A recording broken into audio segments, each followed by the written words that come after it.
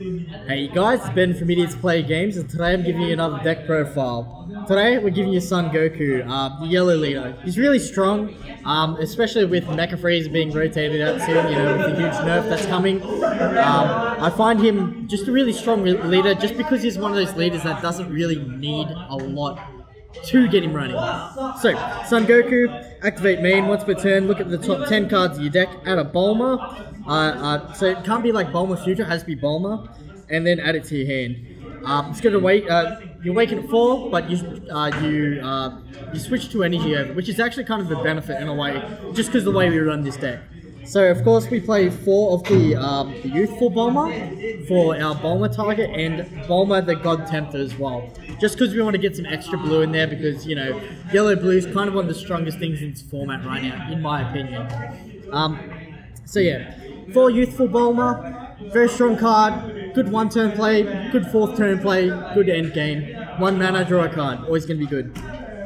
We play 3 Planet Vegeta. We don't play 4. You don't need 4 because it feels like, you know, when you play late game, you're not really just, you're paying 1 mana to search something. While most other cards out there will be like 1 mana, have a 5k on the field, and, you know, draw something. Well, this searches out something, but it's unnecessary, and you eventually get there late game anyways. If you don't, then bad luck. I play 4 Openings Son Goku. This is your main awakening, but it's also part of our engine as well. So we kind of like maxed out on the Goku, like the child Gokus as much as we could, just so we could get the most out of it. So during your turn, when you combo with this, it comes onto the field, and after combos, you can take a life. So usually you want to play them around like turn 3 and combo a few out, awaken, and then like, so you can like combo 2, because people sit you at 6, because you know that you're running these. Then you flip over and you just play these for free with 10Ks. It's great. And yeah, they're just great awakening. The only bad thing about them is that like when you combo with them, if it's in your opponent's turn, you can't actually just leave them on the field. Only when it's your turn.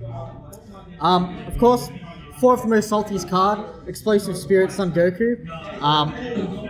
You know, Shugeshing this out is just the strongest thing ever. You know, people try to push the game. I know like Barrier is still a thing, doesn't kill Barrier, but if you guys don't know this card, it's a 10k blocker, 3-drop with Barrier.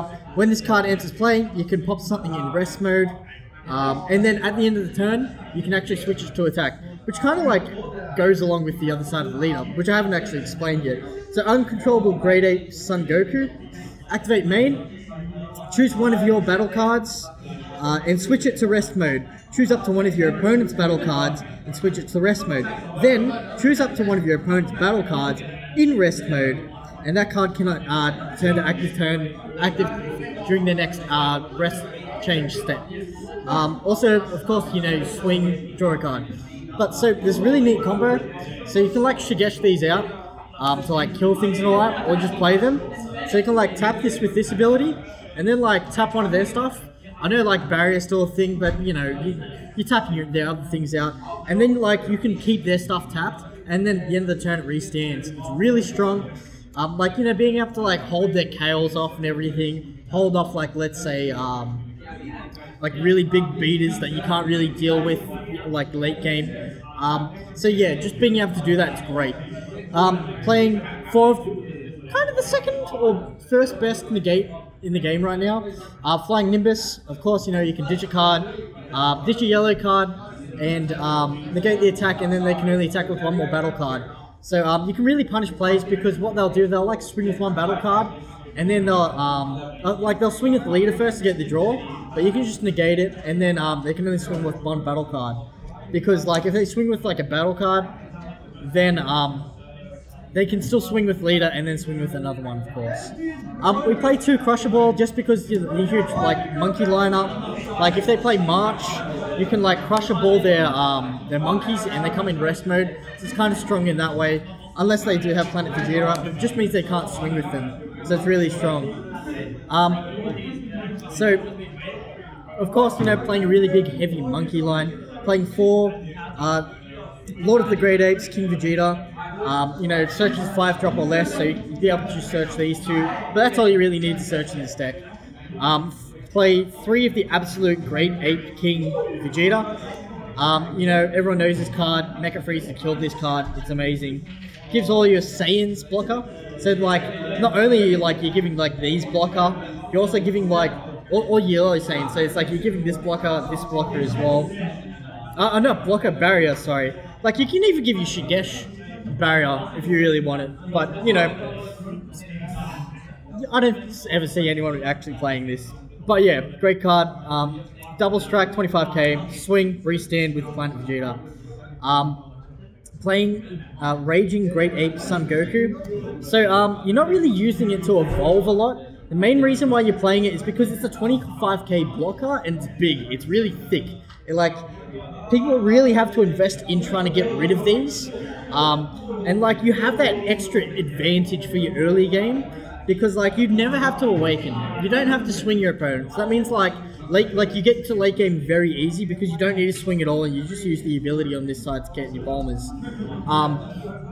But yeah, so this, you'll find that these will just stick on the field for a very long time. Like you can evolve it over these guys, but if you really want to evolve it, you should evolve it over your openings, not these, because these are still like a blocker at the end of the day. So 25k critical blocker stands at the end of the phase because of Planet Vegeta. We're playing Striker Bardock. I'm not playing any of the Desperate Bardock or the what's the other one? The Great Ape Bardock. I just found they were way too slow. Like the Bardock itself is actually a great card because when you play it, you look at the top 3, add 8 cards in your hand, so you don't actually have to show your opponent. And then it has dual attack, so it can like swing something down, restand, and then just stay like that and just be protected by Planet like the King Vegeta. So it's very strong. So, you know, or you can just go swing and then swing again. But yeah, of course play 4 Shugesh. I was tempted to play 3 Shugesh and then 1 Dodoria. But like you don't really need that extra draw power. Like maybe it might come in handy a little bit, but like just playing 4 Shugesh just so you can get as much out of these as you can for late game, of course. Of course, we only play 3 God Tempter Bulma. So if you don't know this, you know, if you want to remember set 1, pretty much, this will search out a Whis, and we play Whis, the returning attendant, resting attendant. When you play this card, you play the top card of your deck as mana. Very strong card. It's the ramp that this deck really needs. Like being able to like bring out this like turn 2, and then like turn 4 bringing this down.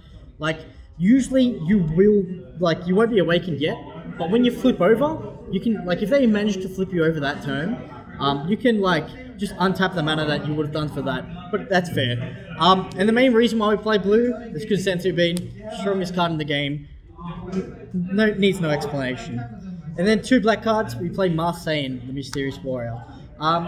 It's pretty much our only hard removal in the deck. Like if you're versing veggies and they're not playing like, you know, let's say a yellow build, you know, some people play with mirror, like me.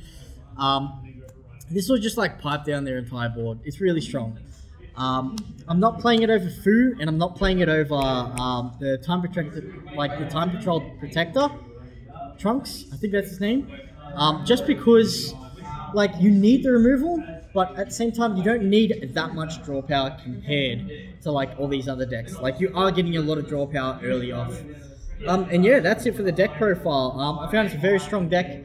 You know, one of our people, like Sean in RPG, you know, he's been like hammering this out in most locals, getting pretty good scores with it. And yeah, that's it for the deck profile. We'll see you guys in the next one. Thanks for watching.